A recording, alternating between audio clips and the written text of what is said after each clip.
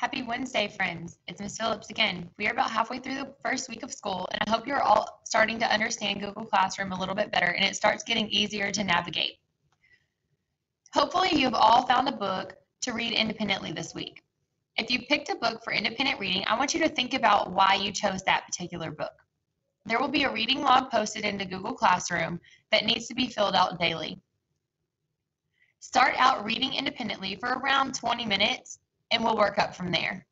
I just wanted to remind you guys that we are taking attendance every day. In order to be counted present at school, you have to do your assignments for that day. Here is our riddle for today. What 5-letter word becomes shorter when you add 2 letters to it? Go ahead and put your answer into the activity turn-in sheet in Google Classroom whenever you complete your other assignments. Thank you.